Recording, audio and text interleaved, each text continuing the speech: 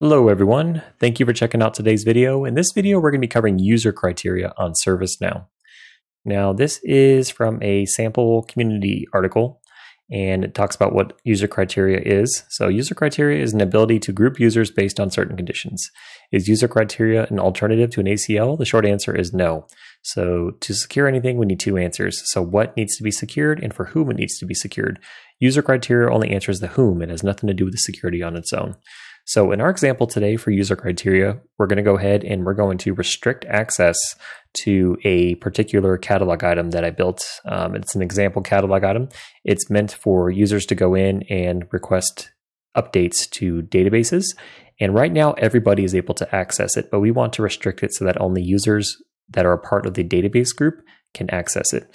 So if I were to go over to the service catalog and click on hardware, you see it's right here, database update. So anybody can access it. So what we want to do is we want to restrict it.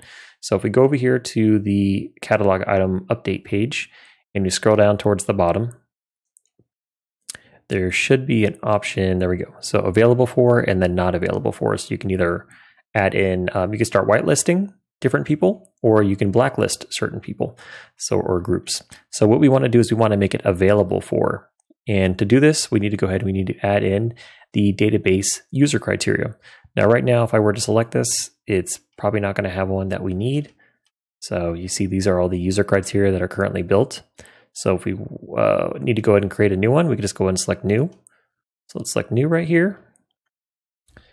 And database users. And then once we do that, you probably want to add a description. So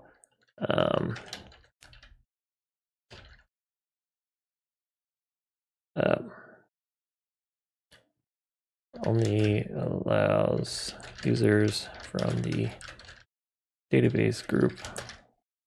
Actually, let's do this. References users from the database group, because it could be used for blacklisting or whitelisting.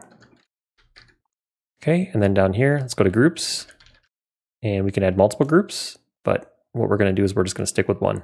So you may have some more broad user criteria that you want to set up. So maybe you want to add in roles, like if a user has the ITIL role, or maybe they have they're part of the database group, and or you want to specify certain users. You can do all of that right here, and then you can also do some a little bit more advanced scripting if needed.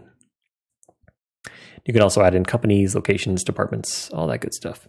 So this is all we wanted, right? We just want to restrict it just to database. So if we go ahead and save this, and then we go back to where we were, and you see it automatically applied it. So right now we have it restricting only to database users. Probably can still see it now because I'm the admin, but let's check it out and see. Yep, I could still see it because I'm the admin, but let's go ahead and see who's a part of that group. And we'll impersonate someone who's not a part of that group first to see if they can access it. And then after that, we'll go ahead and we'll test someone who's actually a part of that group, make sure they can access it. So let's go over to groups, database. So right now there's 3 members, ITIL user, Beth, and Fred Luddy. So let's try Abel Tutter first. That's our favorite example. They're not a part of this group, so they shouldn't be able to access it.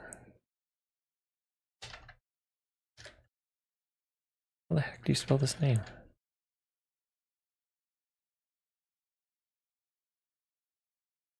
I know you're on here, Abel Tutter.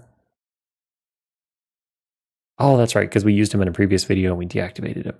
Derp. Okay, so we'll go ahead and impersonate Adela Servants because they're not a part of the group members here. So let's try them. And then we'll go over to service catalog, hardware, and they don't see it. It's not on there. It's restricting it. So now let's try Fred Luddy, who is a user that is a part of the database group. And same thing, we'll go ahead and head over to the service catalog, hardware, and there it is. It's right here. So again, if we what we did is we just whitelisted that group, and then by default all the other ones were not it's available for all of them. It's not available for the members that are not a part of that group. And we could add in multiple different user criterias as well. So you're not just restricted to one. In addition to that, you can also whitelist and blacklist. So maybe there's certain sections within, like maybe you want to blacklist certain users from being able to access it. You can do that as well. So you can get as creative with it as you need to. But I hope you guys found this video helpful. If you did, please consider giving this video a like. Please also consider subscribing to the channel. Catch you all in the next one very soon.